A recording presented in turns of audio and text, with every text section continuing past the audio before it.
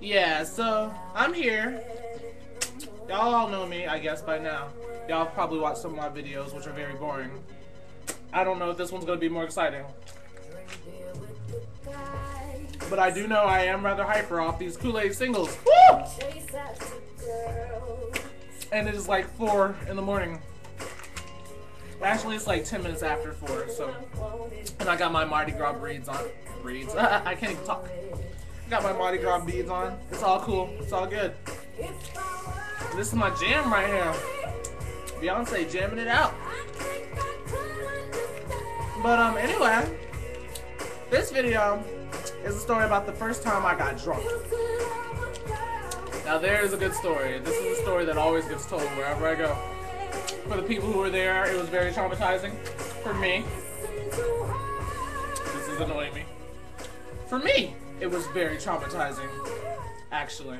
See, what had happened was, me and my friends, we went to this hotel place, and like I said, I wasn't gonna drink. I was just gonna drive because that's what I did last time. I videotaped everything and I drove them home, and they were safe, and it was all good, and I felt all good because I was the designated driver person. I'm all happy, yay! I did a good deed. I made sure my friends didn't kill themselves in the car crash. That's not what happened this time. That's not what happened at all. See, as I was saying, what happened? Sorry, ADHD. Oh, they don't stop snapping. Whatever. Anyway, yeah, see what had happened was, at first, the day started out with me on the phone with one of my friend's girlfriends because she was tripping because he lied to her about smoking, and she's like, oh, you lied to me, now I'm going to break up with you. And I was like, give me the phone, I'll stop your girlfriend from breaking up with you, blah, blah, blah. So I talked to her for a while, and I was like, yeah, I'm going to talk to her, I'm not going to drink. I'm not going to drink. Soon as she got off the phone, someone handed me a glass, and I started to drink. Now, I don't know what convinced me to drink, because I don't do the whole peer pressure thing. I don't give a fuck if everybody's doing it. I mean, well, actually, maybe I do give into the whole peer pressure thing, because, like, everybody was watching that BME Pain Olympics thing a second ago. So I decided to watch it, and that shit was horrible. Horrible. I mean, like, damn. Who the hell would do that to themselves? So, I don't know. Maybe. But anyway, yeah, after watching them do all this stuff, like, my roommate and my other friend, both male, almost kissed. While I was on the phone with dude's girlfriend, I'm like, your boyfriend's over here about to kiss on my roommate, and yeah, it was funny. She was like, please get a videotape of that. But, you know, I was too busy talking to her, so I couldn't get a videotape. It was a close call, though. And then, like, yeah, there was a lot of stuff going on, so I don't know what made me grab the bottle and be like, hey, I'm gonna go get crazy too, but I did. And apparently, when I drink, I turn straight. Because I jumped on my friend Megan and told her I could fuck both ways. And I think I scared her because she thought I meant it. But then I might also be very homo. I guess I'm bisexual when I drink because there was a guy there and he was going to take a shower and I followed him straight up in there and he was like, get your gay ass up out of here. And then, like, before we had started drinking, we had went to Taco Bell. And I was in the drive-thru and I'm with the lady and I specifically told that bitch that I did not want. Did not. No, I said this like 3 times. No sour cream on my damn taco. Because sour cream is the nastiest shit in the world. That shit is gross. I don't know why the hell they put it on tacos. That stuff is gross. Nasty. Nasty. And I get back to the hotel. I get out. All the tacos got some damn sour cream on it. Now, I knew there might be a possibility that I might drink just in case, so I wanted to eat, and I hadn't ate all day anyway. You see, I'm a skinny twig. I don't eat that much, so I needed some food. So I scarfed down the tacos without chewing, without even thinking about it. So later on, I start drinking. I get real drunk. I'm jumping up on the bed. I'm falling off the bed into the heater thingy. I'm rolling around on the floor. I'm taking all my clothes off. Well, not really. That was the second time I got drunk. But, yeah. Next thing I know, I fall asleep. I don't remember falling asleep. I just remember laying on the bed, and then next thing I know, I passed out. And then I wake up and throw up. I do not remember throwing up. Not at all. All I know is that I woke up, and it's really smelled. There were big orange chunks of food everywhere, and I just... Because I didn't chew that taco. I didn't chew it at all.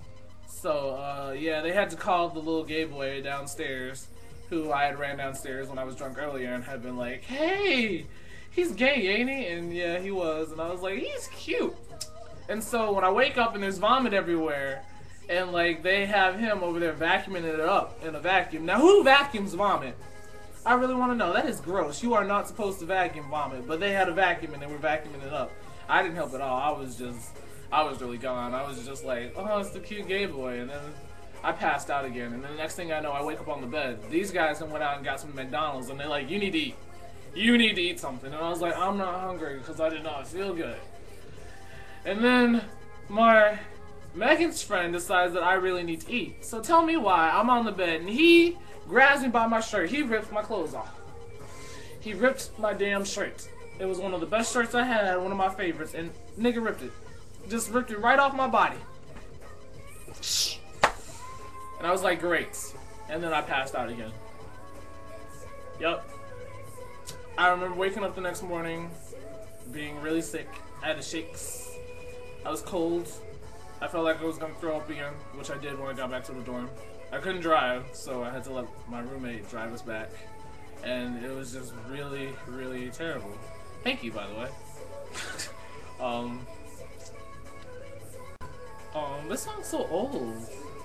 Yeah, and then the day after I get drunk, because we got drunk on a Tuesday, right? No, we got drunk on a Monday, because we didn't have, it was a 3-day weekend. So I had a midterm, not a midterm, a final on Tuesday, an acting final. Flex, haha, there ain't nothing to flex. Where was I? Didn't distract it. Oh yeah, final in acting. So I'm taking my acting final in the middle. I shouldn't have went anyway. I was really sick. In the middle of my acting final, we were in a small room and the bathroom was like right there in the classroom. So I run to the bathroom and just start puking, and the whole class is like outside the door listening to me puke. Luckily, the teacher was understanding and she let me go home and she let me retake that final. And I was sick for 4, count them, 1, 2, 3, 4? Yeah. 4 days. I was sick for 4 days. And from now on, I do not eat Taco Bell. I do not drink Blue Hawaiian Punch. I can't even look at Blue Hawaiian Punch. That stuff makes me so sick. I don't even know why the hell I drank that stuff. I drank like 12 glasses of, I think it was Smirnoff? Mixed with, because I was trying to show off and be all cool and stuff, and it was not cool. It was not cool at all. It was just wasn't. And then I was like, I'm not getting drunk again, never. Never again in my life will I ever pick up alcohol or nothing. Okay, a couple of months later, second semester, I got drunk really bad first semester, but then second semester, I get drunk. And then next thing I know, I'm in the room with all my friends, and we done all took our clothes off. We are stripped to our underwear. It's effing ridiculous. I mean, like, and then me and my roommate, I mean, we were just gone. I put on my friend's high heels, and I'm walking around, people taking pictures, and I'm thinking I'm looking like the shit. And then we walk back over to, like, our dorm, and I'm on the floor, and I'm crawling and stuff. And we stopped by this one dude's room, and he really pissed me off because he let my roommate in, but he was like, no, the fag, no, he got to stay outside. And I was like, what? And then I got, like, really depressed drunk, and then, like, I crawled to my room, and we had this poster outside our room where it's like, put up your worst fears. And I started putting up a whole bunch of dumb shit, like, if I might be straight. I put, like, I don't know. It's still out there. Yeah. It was embarrassing. I went and crossed out some stuff when I woke up in the morning. Was like, I put that down? Oh my god. Yeah, so that's my story. Stay away from drugs and stay away from alcohol. It is not good. It is not good at all. It will not help you. The sun come out. You can tell I'm gay. Look at my iPod. It is so bad. Oh, this sounds so old. Yeah, I only have a couple more minutes on this video, so I'm just gonna let it run. See what happens. Ugh, now I got the hiccups. And my butt hurts from sitting on this damn chair. Ow. Ow. Ooh, I can do better. You can do it. I love Avril Lavigne, by the way. Every song she's ever written. Yes, even her new CD. I love it. I love it all. Oh. I gotta pee.